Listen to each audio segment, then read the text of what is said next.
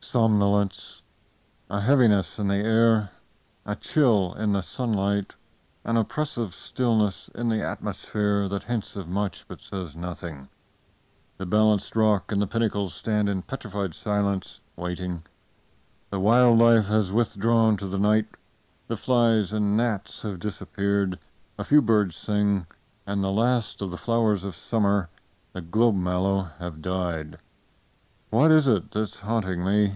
At times I hear voices up the road, familiar voices. I look, and no one is there. Even the tourists that creep in and creep out in their lumbering, dust-covered automobiles reveal a certain weariness with desert travel, a certain longing to be elsewhere, to be where it's high, cool, breezy, fresh, mountain or seashore. And they should. Why anyone with any sense would volunteer to spend August in the furnace of the desert is a mystery to me. They must be mad, these brave tourists, as I am mad. Each day begins clean and promising in the sweet, cool, clear green light of dawn. And then the sun appears, its hydrogen cauldrons brimming, so to speak, with plasmic fires, and the tyranny of its day begins. By noon, the clouds are forming around the horizon, and in the afternoon, predictable as sunrise and sunset, they gather in massed formations, colliding in jags of lightning and thunderous artillery, and pile higher and higher toward the summit of the sky in vaporish mountains, dazzling under the sunlight. Afterward, perhaps, comes a little rain, that is, a violent cloudburst above some random site in the desert, flooding arroyos and washes with torrents of mud, gravel, and water in equal parts, a dense mixture the color of tomato soup or blood that roars down the barren waterways to the river, leaving the land an hour later as dry as it was before. The clouds melt away, the thunder fades, and the sun breaks through again, blazing with redoubled intensity upon sand and rock and scattered, introverted shrub and tree. Rainy season in the canyon lands. One morning, I'm requested via the shortwave radio to join a manhunt. Not for some suspected criminal or escaped convict, but for a lost tourist whose car was found abandoned in the vicinity of Grandview Point, about 50 miles by road from my station in the Arches. Grateful for the diversion, I throw canteens and rucksack into the government pickup and take off. I go west to the highway, south for 3 miles, and turn off on another dirt road leading southwest across the mesa called Island in the Sky toward the rendezvous. There I find the other members of the search party holding a consultation. Merle and Floyd from park headquarters, the county sheriff and one of his deputies, a relative of the missing man, and my brother Johnny, who is also working for the Park Service this summer. At the side of the road is a locked and empty automobile first noted 2 days earlier. Most of the surface of this high mesa on which our man has disappeared is bare rock. There are few trails, and little sand or soft earth on which he might have left footprints. There are, however, many gulches, giant potholes, basins, fissures, and canyons in which a man could lose himself or a body be hidden for days or years. There is also the abyss. A mile from where we stand is the mesa's edge, and a 1,200-foot drop straight down to what is called the White Rim Bench. From there the land falls away for another 1,500 feet to the Colorado River. If he went that way, there won't be much left looking for. You could put it all in a bushel sack.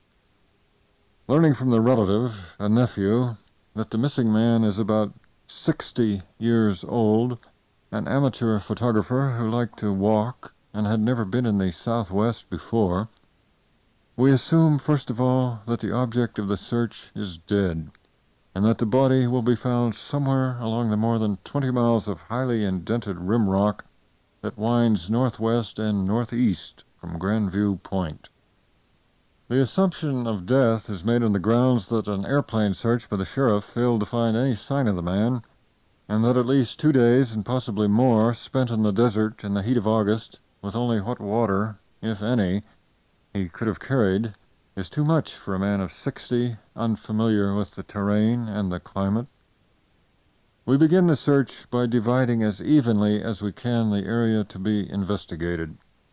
Assigned the southernmost sector, my brother and I drive down the road another 5 miles to where it dead ends close to the farthest reach of the mesa, Grandview Point itself. Here we share our water supply and split up, Johnny hiking along the rim to the northwest and I taking the opposite way. All morning long, for the next 4 hours, I tramp along the rim looking for the lost tourist. Looking for his body, I should say. There seems little chance of finding him still alive. I look in the shade of every juniper and overhanging ledge, likely places to find a man besieged by thirst and sun. I look in the gullies and fissures and in the enormous potholes drilled by wind and sand in the solid rock, deep pits like wells with perpendicular sides, man-traps.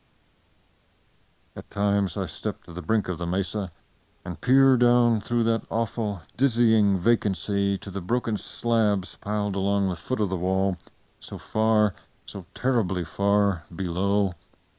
It is not impossible that our man might have stumbled off the edge in the dark, or even, spellbound by that fulfillment of nothingness, eased himself over, deliberately, in broad daylight, drawn into the void by the beauty and power of his own terror. Gaze not too long into the abyss, lest the abyss gaze into thee, said Nietzsche, and he would, wouldn't he? I watch also for a gathering of vultures in the air, which might be a helpful clue, not for him, of course, now perhaps beyond such cares, but for us, his hunters. The sun burns in a lovely, perfect sky. The day is very hot.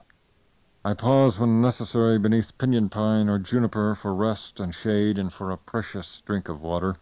Also, I will admit, for recreation, to admire the splendor of the landscape, the perfection of the silence. The shade is sweet and desirable, but the heat very bad, and early in the afternoon, out of water, I give up and return to our truck. My brother is waiting for me, and by the lost expression on his face, I understand at once that he has found our man. We radio the rest of the party.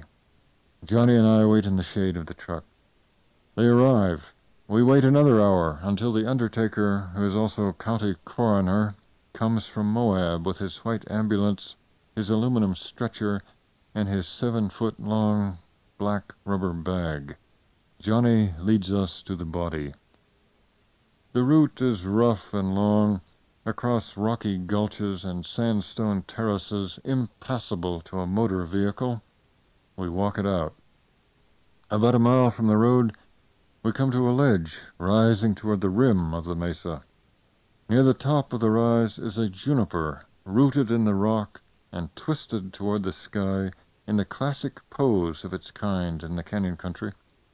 Beneath the little tree, in the shade, is the dead man. Coming close, we see that he lies on his back, limbs extended rigidly from a body bloated like a balloon. A large stain discolors the crotch of his trousers. The smell of decay is rich and sickening. Although the buzzards for some reason have not discovered him, 2 other scavengers, ravens, rise heavily and awkwardly from the corpse as we approach. No canteen or water bag in sight. The nephew makes a positive identification. I can't imagine how. But the coroner, undertaker nods, the sheriff is satisfied, and together with the deputy, the 3 of them begin the delicate, difficult task of easing the swollen cadaver into the unzippered rubber bag. Johnny and I retrace what we can of the dead man's course. There is no discernible trail on the slick rock, but by walking around his final resting place in a big half circle, we cut sign, intersect his tracks in a ravine 100 yards away. There on the sandy floor we find his footprints, where he had entered the ravine, where he became panicky and retraced his way not once but twice, and where he had struggled up an alluvial bank to the ledge. From that point he could see the juniper with its promise of shade. Somehow he made his way to it, laid himself down, and never got up again. We return to where the others are waiting, gathered about the black bag on the stretcher, which the undertaker is in the act of zipping shut. The sheriff and the deputy are scrubbing their hands with sand. The undertaker wears rubber gloves. We are not far from Grandview Point, and the view from near the juniper is equally spectacular. The big jump-off is only a few steps south, and beyond that edge lies another world far away. Down below is the white rim. Deeper still is the gorge of the Colorado River. Off to the right is the defile of the Green River. Looking past Junction Butte, we can see the deep gorge where the two rivers join to begin the wild race through Cataract Canyon. Beyond the confluence lies the wilderness of the Needles country, known to only a few cowboys and uranium prospectors. On the west side of the junction is another labyrinth of canyons, pinnacles, and fins of naked stone, known to even fewer, closer than anything else in the 48 United States to being genuine terra incognita, the maze. Far beyond these hundreds of square miles of desiccated tableland rise the sheer walls of further great mesas, comparable in size and elevation to the one we stand on. And beyond the mesas are the mountains, the Abajos and Elk Ridge, 40 miles south, the La Salles and Tucaniquivats, 40 miles east, the Henrys, 50 miles southwest. Except for the town of Moab, east of us, and the village of Hanksville near the Henry Mountains, and a single occupied ranch on this side of the Abajo Mountains, the area which we overlook contains no permanent human habitation. From the point of view of political geography, we are standing on one of the frontiers of human culture. For the man inside the rubber sack, it was Land's End, the shore of the world. Looking out on this panorama of light, space, rock, and silence, I am inclined to congratulate the dead man on his choice of jumping-off place. He had good taste. He had good luck. I envy him the manner of his going. To die alone, on rock, under sun, at the brink of the unknown, like a wolf, like a great bird, seems to me very good fortune indeed. To die in the open, under the sky, far from the insolent interference of doctor and priest, before this desert vastness opening like a window onto eternity, that surely was an overwhelming stroke of rare good luck. It would be unforgivably presumptuous to pretend to speak for the dead man on these matters. He may not have agreed with a word of it, not at all. On the other hand, except for those minutes of panic in the ravine when he realized that he was lost, it seems possible that in the end he yielded with good grace. We see him staggering through the fearful heat and glare, across the tilted ledge toward the juniper, the only tree in sight. We see him reach it at great cost, and there, on the brink of nothing and everything, he lies down in the shade to rest. He would not have suffered much after that. He may have died in his sleep, dreaming of the edge of things, of flight into space, of soaring. We are ready to go. A few flies are already circling above the dark shape on the stretcher. A few dark birds are floating on thermals far out over the chasm of the Colorado, somewhat below the level of the mesa. It is possible from here to gaze down on the backs of soaring birds. I would like to stay for a while and watch the birds, but the others are ready to go. The sun is very hot. The corpse is stinking. There is not enough shade for us all under the one small tree, and the world, the human world, is waiting for us, calling us back, for the time being. There are 8 men here alive, more or less alive, 4 pick up the stretcher and begin the march back to the road and the ambulance. The other 4 walk alongside to relieve when needed. We soon need relief, for the weight is greater than it looks, and the rock, sand, brush, and cactus make walking with a load difficult. The sun is pitiless, the smell is worse, and the flies are worst of all, buzzing in swarms around the putrid mass in the rubber sack. The dead man's nephew, excused from this duty, walks far ahead out of earshot. We are free as we go stumbling and sweating along to say exactly what we please without fear of offending. Heavy, son of a bitch. All blown up like he is, you'd think he'd float like a balloon. Let's just hope he don't explode. He won't. We let the gas out. What about lunch? Somebody asked. I'm hungry. Eat this. Why'd the bastard have to go so far from the road? There's something leaking out of that zipper. Never mind. Let's try to get in step here, the sheriff says. God damn it, Floyd, you got big feet. Are we going in the right direction? I wonder if the old fart would walk part way if we let him out of that bag. He won't even say thank you for the ride. Well, I hope this learned him a lesson, God damn him. I guess he'll stay put after this. Thus we meditate upon the stranger's death. Since he was unknown to any of us, we joke about his fate, as is only natural and wholesome under the circumstances. If he'd meant anything to us, maybe we could mourn. If we had loved him, we would sing, dance, drink, build a stupendous bonfire, find women, make love. For under the shadow of death, what can be wiser than love, to make children, and celebrate his transfiguration from flesh to fantasy in a style proper and fitting, with fun for all at the funeral. But we knew thee not, old man, and there is, I suspect, another feeling alive in each of us as we lug these rotting guts across the desert. Satisfaction. Each man's death diminishes me? Not necessarily. Given this man's age, the inevitability and suitability of his death, and the essential nature of life on earth, there is in each of us the unspeakable conviction that we are well rid of him. His departure makes room for the living. Away with the old and with the new. He's gone, we remain, others come. The plough of mortality drives through the stubble, turns over rocks and sod and weeds to cover the old, the worn-out, the husks, shells, empty seed pods, and sapless roots, clearing the field for the next crop. A ruthless, brutal process, but clean and beautiful. A part of our nature rebels against this truth and against that other part which would accept it. A second truth of equal weight contradicts the first, proclaiming through art, religion, philosophy, science, and even war, that human life, in some way not easily definable, is significant and unique and supreme beyond all the limits of reason and nature. And this second truth we can deny only at the cost of denying our humanity.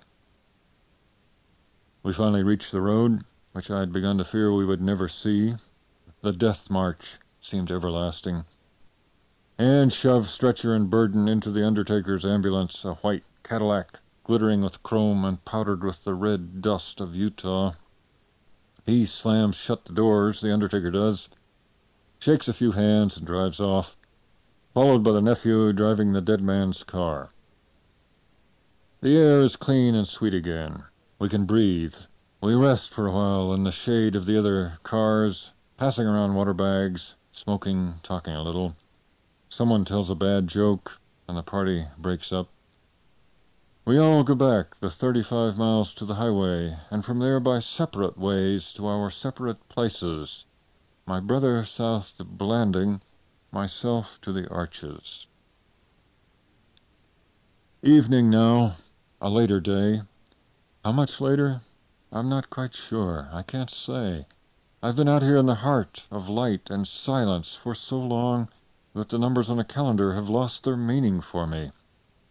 All that I can be certain of at this moment is that the sun is down, for there is Venus again, planet of beauty and joy, glowing bright and clear in the western sky, low on the horizon, brilliant and steady and serene. The season is late, late summer on the high desert. The thunderstorms have been less frequent lately. The tumbleweeds are taking on the reddish tinge of their maturity, and the various grasses, bluestem, fescue, Indian rice grass, gramagrass, which flourished after the summer rains, have ripened to a tawny brown. In the slanting light of morning and evening, the far-off fields in Salt Valley, where these grasses are most abundant, shine like golden velvet. The nighthawks, sparse in numbers earlier, have gone away completely. I haven't seen one for a week, but not all the birds have left me. Southwest, toward Grandview Point and the maze, I can see V-shaped black wings in the lonely sky, soaring higher and higher against a yellow sunset. I think of the dead man under the juniper on the edge of the world, seeing him as the vulture would have seen him, far below and from a great distance, and I see myself through those cruel eyes. I feel myself sinking into the landscape, fixed in place like a stone, like a tree, a small, motionless shape of vague outline, sand-colored, and with the wings of imagination I look down at myself through the eyes of the bird, watching a human figure that becomes smaller, smaller in the receding landscape as the bird rises into the evening. A man at a table near a twinkling campfire, surrounded by a rolling wasteland of stone and dune and sandstone monuments, the wasteland surrounded by dark canyons and the course of rivers and mountain ranges on a vast plateau stretching across Colorado, Utah, New Mexico, and Arizona, and beyond this plateau more deserts and greater mountains, the Rockies in dusk, the Sierra Nevadas shining in their late afternoon, and farther yet, the darkened east, the gleaming Pacific, the curving margins of the great earth itself, and beyond earth that ultimate world of sun and stars whose bounds we cannot discover.